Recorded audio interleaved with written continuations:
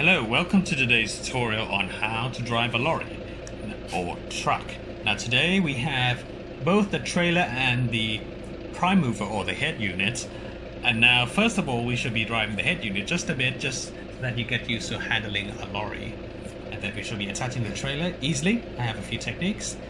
And then we are driving an automatic lorry today so that it is easy for you to start driving a lorry. Okay, first of all, a lorry is big and heavy. It has a powerful engine and a gearbox with plenty of torque. Now you see there's a difference between the flywheel torque, which is the torque from just the engine, and the wheel torque, which is the torque at the wheels. That's why first gear has more power, more torque, more force to send you uphill, because it's got more wheel torque. But anyway, let us get driving. So a lorry accelerates slowly and also stops slowly, but not so apparent right now, of course, because we do not have the trailer, and it doesn't have quite as nice turning circle as a normal car. Now you have plenty of space here, but you do not have to push it if you're not confident. Now reversing a lorry, I use this view for the mirror, is the same as a normal car, just the head unit is the same as a normal car. It's just bigger. And also, the point of turning is the middle axle, the first of the rear axle.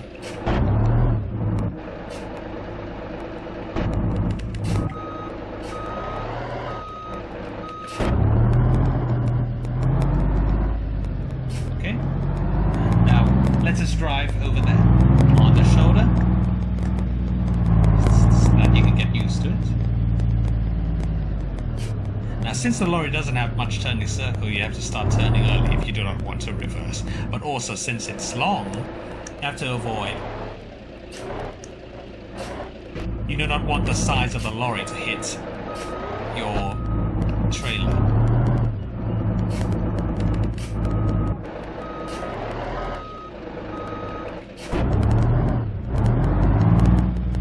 Okay, now here, have to avoid the side of your lorry hitting the trailer. Okay, we are clear, as you can see. And then we align ourselves with the trailer, and we will attach the trailer and start driving.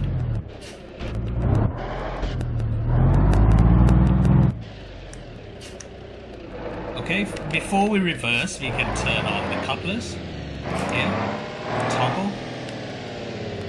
Make sure there are two circles, one at the head unit and the other at the trailer. At the trailer's kingpin and the other at the fifth wheel here. Okay, now we align ourselves with the trailer. No need to be exact, but if we exact, that's great as well. It's smoother, so you can prevent damage as the trailers move around when you align. In BeamNG, of course, not in real life.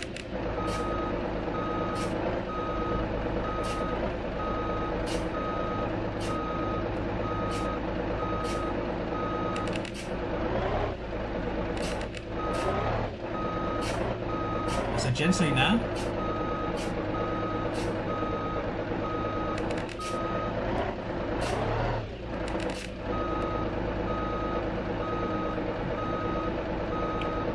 We need to toggle back the coupler once again,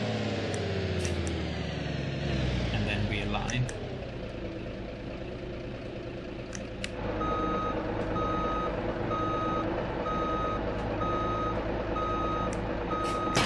Okay, we are attached, and now make sure that the landing gear is up, the trailer stand.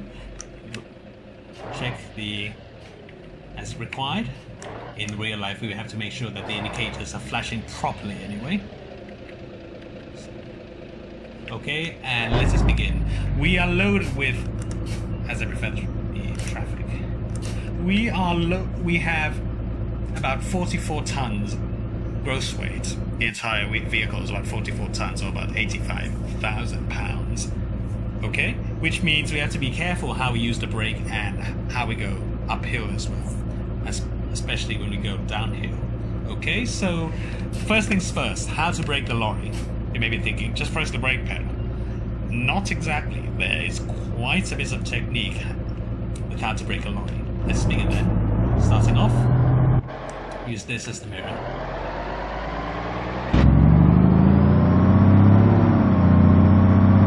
With a normal car, you just press the brake pedal, but with a lorry, we need to feather the brakes or repeat the brakes, like so. So press, release. You can hear the brake release sound there as you slow down. If you need more pressure, release, release, release, like so. What this will do is it will control brake fade, brake wear, and brake temperature, which is essential for downhill driving, which we will do today. Very, very essential.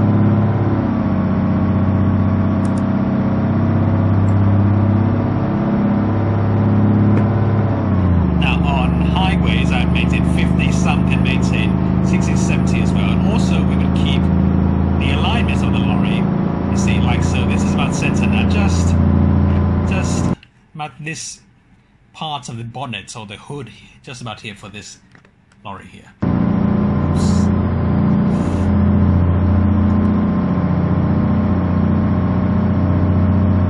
See, when driving uphill like so, we do not have enough torque to maintain speed. The engine torque is about 1,400,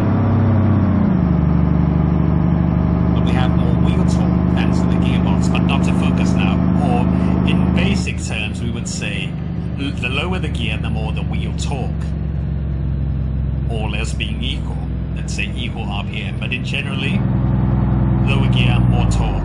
Higher gear, less torque. Wheel torque. But with gears close to each other, there can be quite a bit of an overlap. Okay, there's an exit. So, in order to save the brakes, what you can do is you can just let the lorry slow down by itself. Since we do not have endurance braking with this lorry here, we have to conserve the brakes and be very mindful. But in most modern lorries you have endurance braking. More on that by request. Okay. Now when going uphill, we need plenty of energy. You may be thinking, what am I doing? But the hill will slow the lorry down. Do not want to be stuck.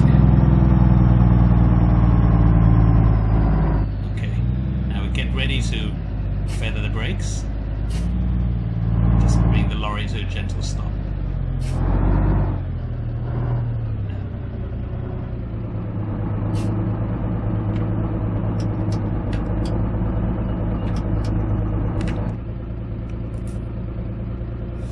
Okay, now we will make a left turn here.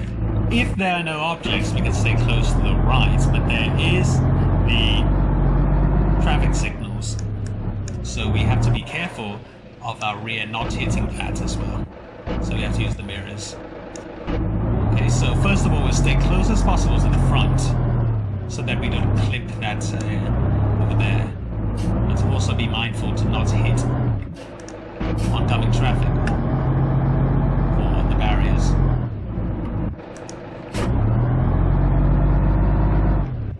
Okay, we are okay. We are clear over there. The rear of the trailer would not hit the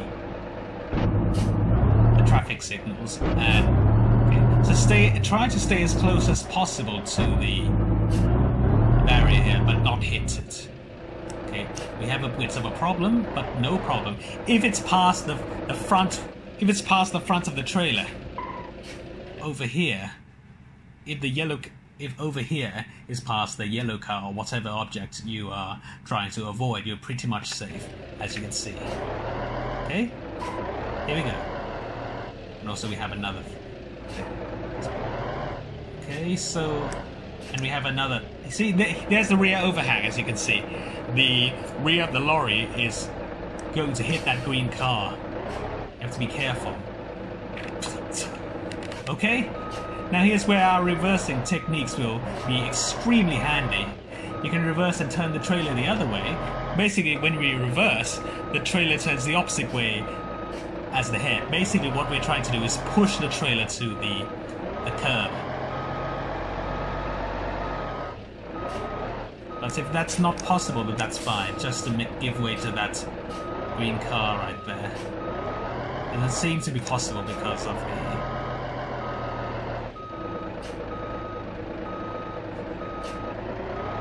Okay, now you can just do that like so that you can bring the trailer to the other lane like so, and so that the green car is clear of the rear overhang. Yep. Okay, so what we need to really do is to go forward as per our planned route. So let us change lanes.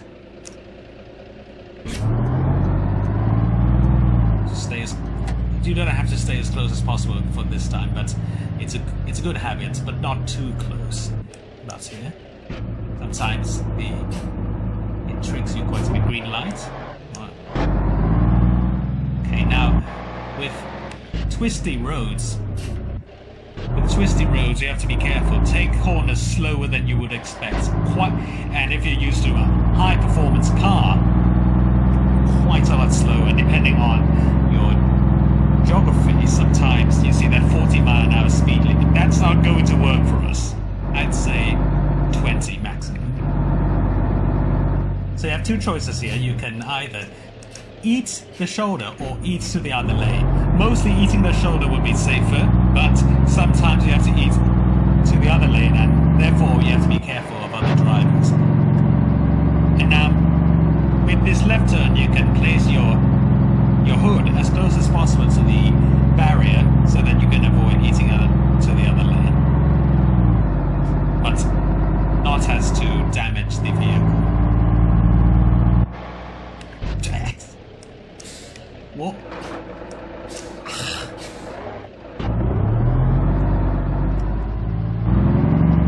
Usually it will be cleared out, but anyway, let's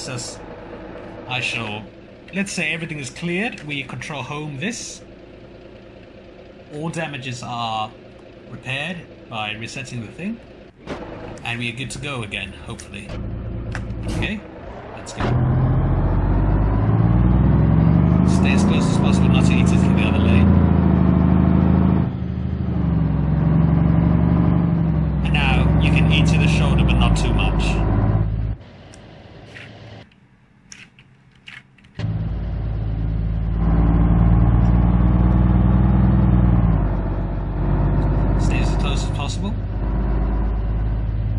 Now ready? Okay, really feather the brakes now.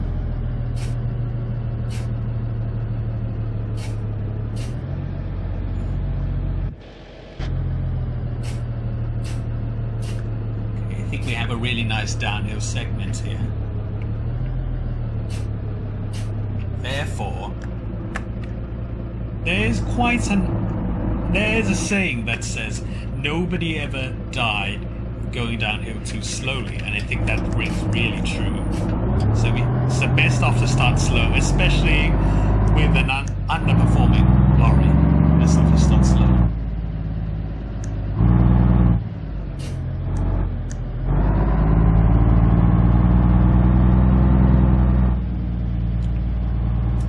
You may be thinking, this is not much of a hill, but for an 80,000-pound lorry, it is. Or an even heavier lorry, it really is quite a hill.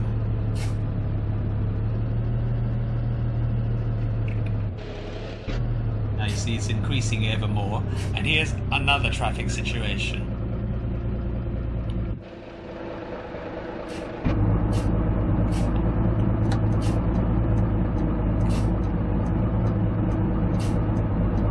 There's quite a danger of running out of air if you have air brake simulations, so you must be mindful. If you have ran out of air, you have to stop, handbrake on, and just wait for the engine to run the compressor to regenerate the air. There's more, there's more, there's more. Nobody's letting us go through.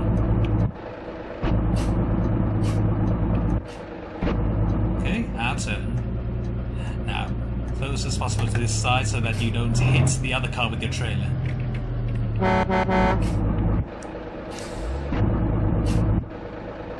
Now here's a situation one doesn't want to be in, really.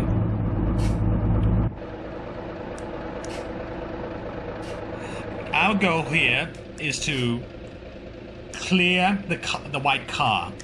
Do not allow the first axle of the trailer to hit the car.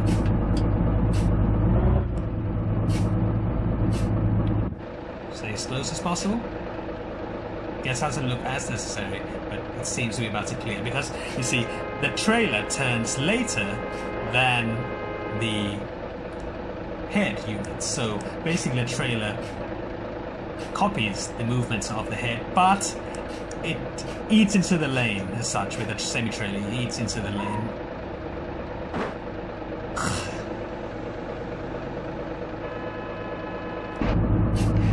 Control home. Damage is repaired. Let's go. Okay, so back to our lane.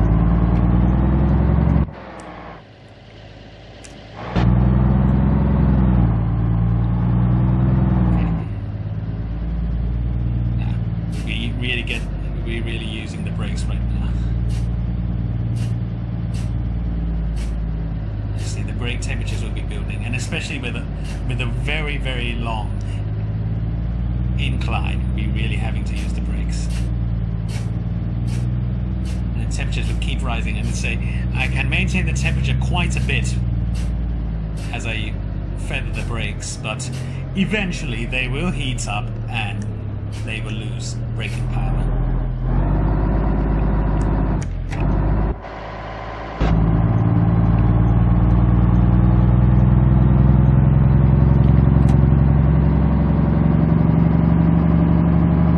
So with city driving, usually one would prefer to maintain less than 20 miles per hour because plenty of traffic, plenty of cars, and there should be an accidents anyway, you see. And a really big thing about lorry driving is that the other drivers around you have a huge influence around you. Just because you're driving a huge lorry doesn't mean that the other cars are to be scared of you.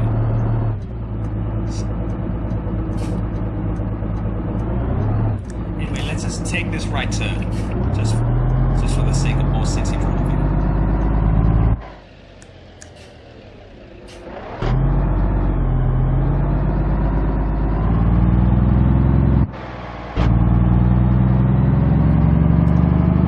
Since we have no obstacles, we can stick as close as possible to the right to allow for our left turn here.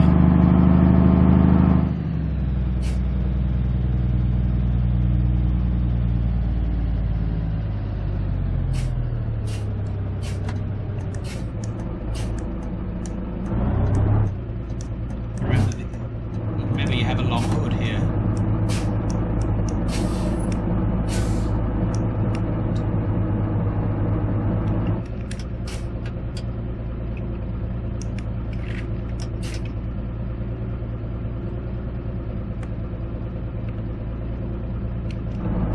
Here we go.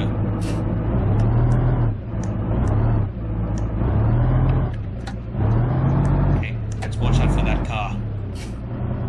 You could close up with a space on us. Yep, as usual. So, our technique as usual, stay as close as possible. Watch the first trailer. Sorry, watch the first axle of the trailer. If it's clear, we are clear, but usually, in normal situations, we'll be blindsided, which means if we have this kind of situation, we have to be careful. Knowing that these AI drivers are rather aggressive, as you can see, we have to get us a look or have a camera system of some sort.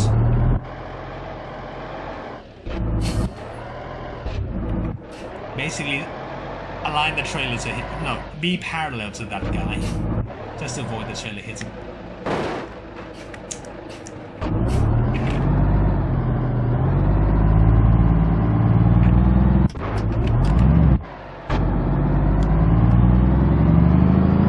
Okay, so finally, for the last part of our lesson here, is driving uphill and downhill. So this particular city has a rather large gradient here, so it is a rather great place for us to demonstrate driving uphill and downhill.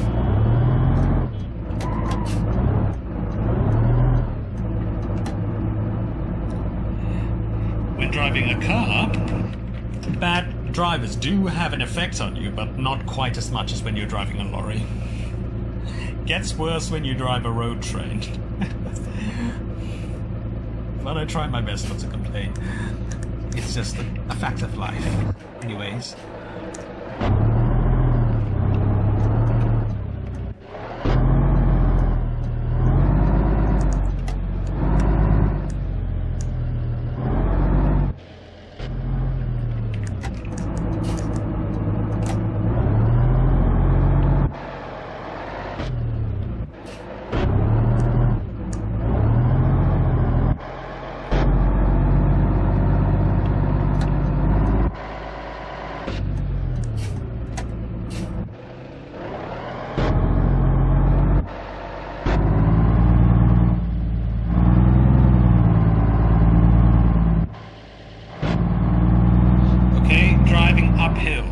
Since we have the manual control with our automatic box, we can actually select the gears.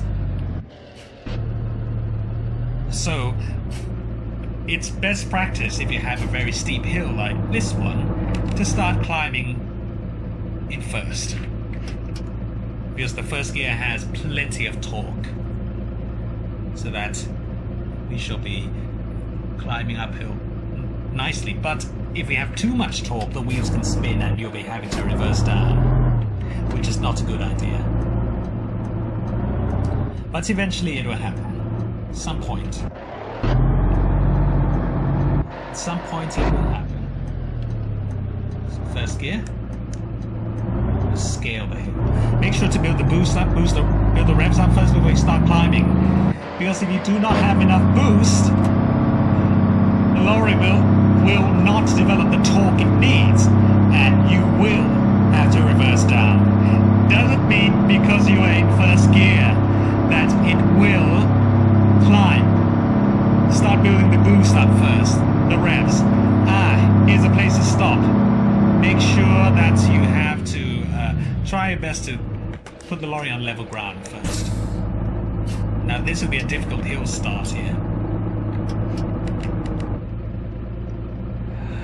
See, the boost builds up at different points at the rev range. Most lorries build up at about 1,200 and up. So try and maintain the boost there, otherwise you have to possibly reverse again. But let's see if we can make it. We can make it. But with a heavier lorry, you're probably screwed. Now here's a bigger hill. Now, you may be asking, why are you not maintaining the revs at the green zone or points of highest torque? Because there's a risk of wheel spin, and now the revs are reducing, but it's maintaining the revs because at this point it has the highest wheel torque, as you can see, about 46,000 Newton meters of torque. Try and maintain as straight as possible. If you have dip lock, use it so that you do not lose traction. Hopefully we'll clear the green light, because if we do not clear that green light, we have to reverse that and start again.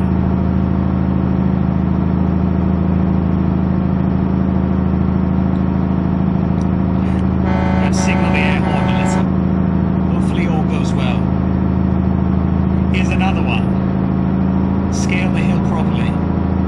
You start high revs first, and then let the lorry reduce the revs on its own.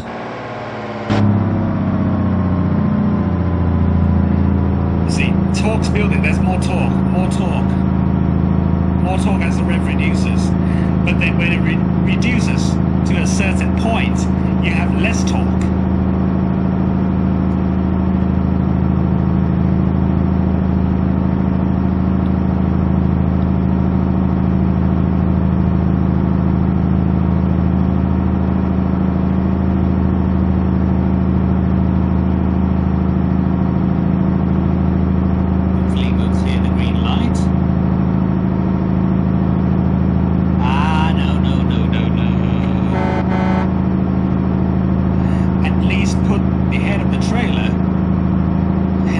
ahead of the lorry. Here. Hopefully we don't have to reverse that, but that's maybe the exception, not the rule. If we have to reverse that, then we have to reverse that and start again. Okay, here we go. Here we go. Okay. Wheel spin.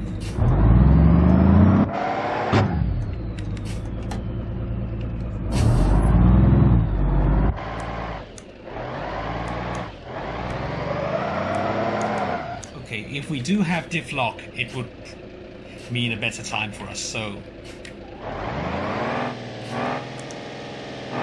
we need the diff lock.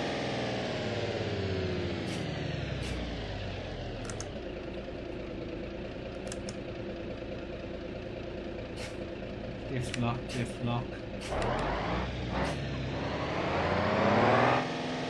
Excuse me.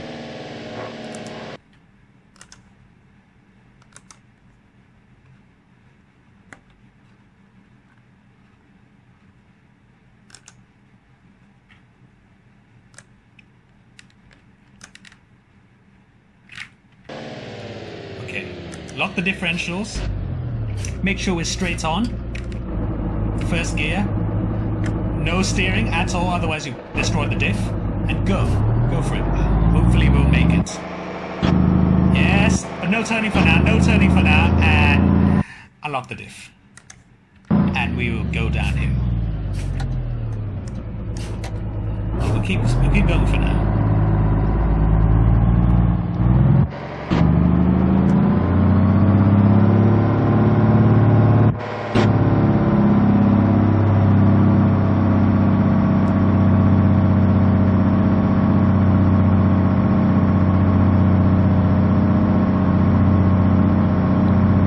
Stop sign.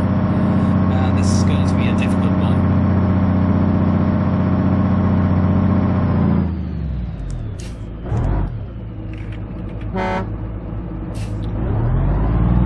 Try it without the diff lock first. You see that what happened there with the...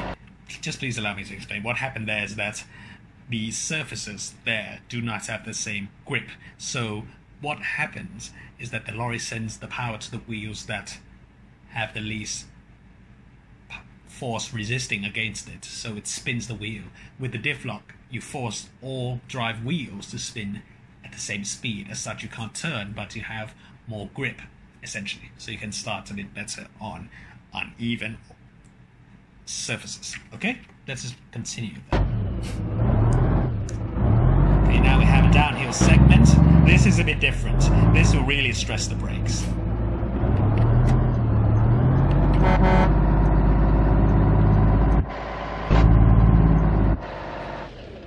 Yep. Our trials are not over yet. And we have a downhill segment as well, which makes it even more difficult. Now we'll be really needing to feather the brakes at this point.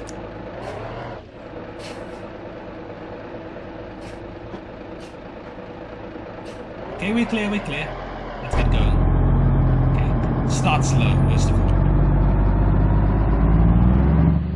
Okay, start slow.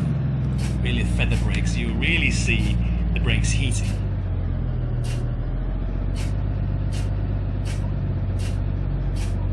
Just make sure you don't run out of air.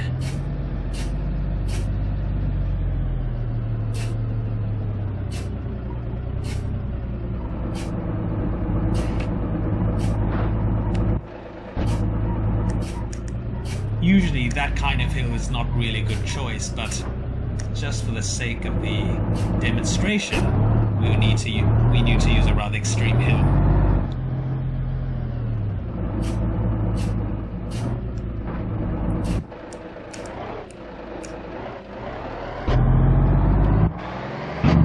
Just for the sake of the demonstration. Let's say if you're going down too fast, you really burn the brakes now. And let's say if you have a really, really long hill, then you will have brake fade, finally. Brakes will be burning and will be absolutely overheated and catching fire.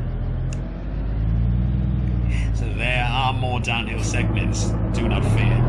Plenty of them.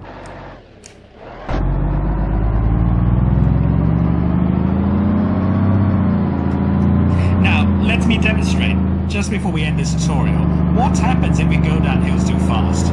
Well, here. Oh yeah, and traffic as well. Now we'll be going down hills too fast. I'll only brake on the downhill segments just for demonstration, and bad driving as well. And pressing the brakes at full. Not much going on, and if we have a really long hill, then it's not really good as well. That's not really good.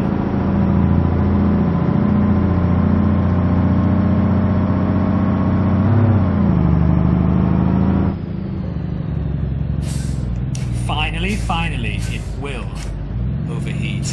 Finally. But we do not have a long enough hill or at this point. But you see, there's no way the lorry can recover its optimum braking temperature. As such, go downhill slowly. Please, especially with a very heavy load. Which, if we have a very heavy load, finally,